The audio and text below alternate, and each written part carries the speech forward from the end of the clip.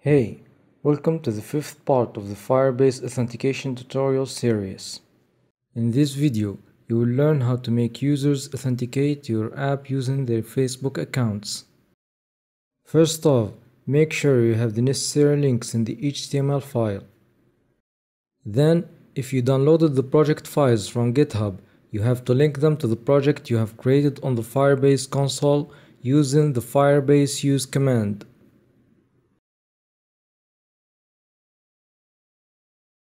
Okay, let's go to the Sign In Method tab and enable the Facebook provider.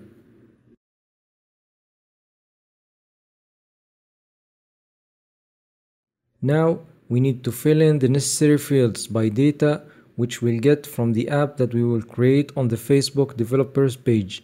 Create app, give it a name, then go to the Basic Settings tab and copy the app ID and the app secret and paste them in the respective fields on the Firebase console.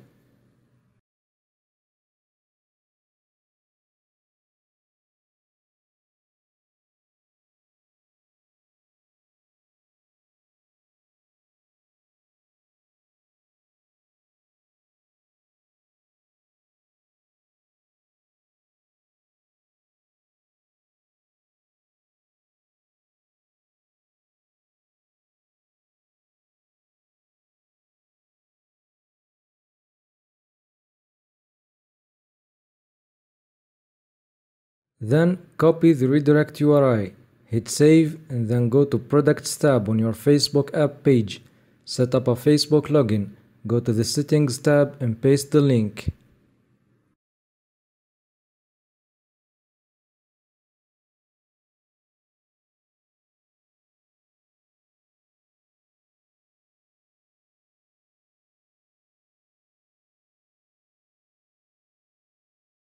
That should be enough for now, so let's add the sign-in function.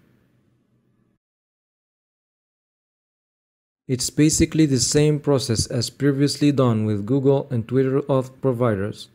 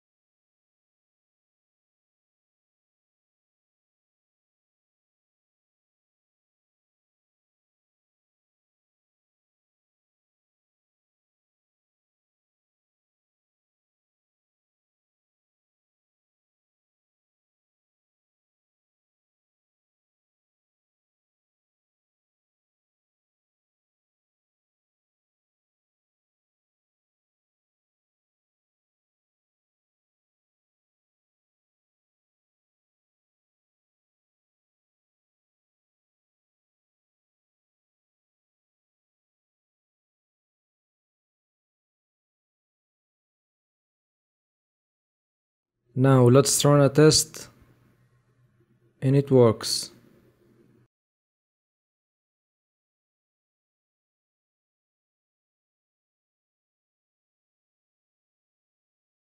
The test was made with an admin account, which is the account that I have created the app with. But what if I try to use another account to log in?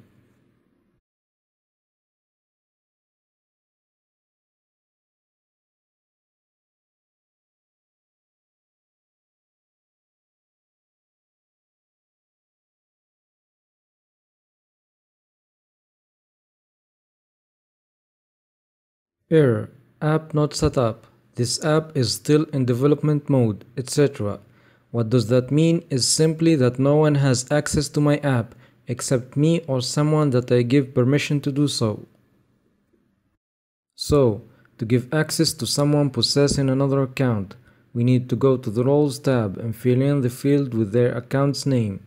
Then they will get a notification of the request, which they need to confirm.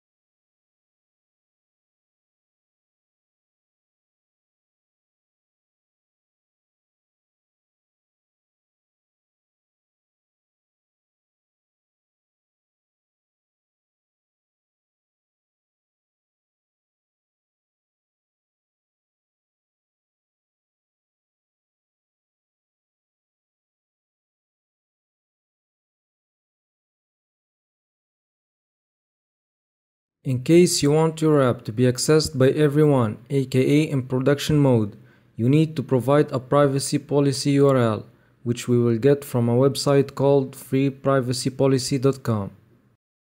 So let's create a privacy policy for our app real quick.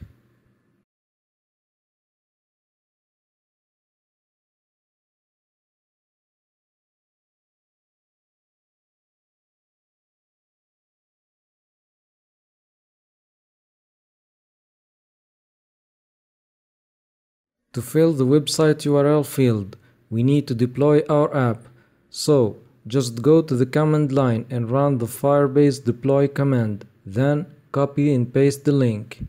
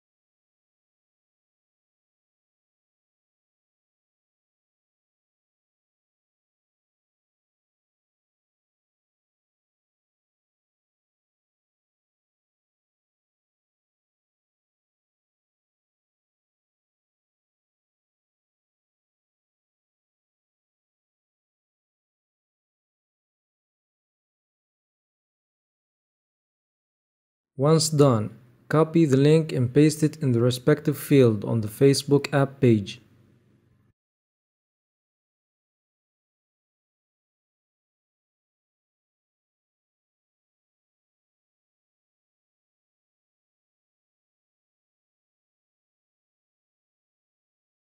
Save, then hit the off trigger, and that should be enough to make your app go live.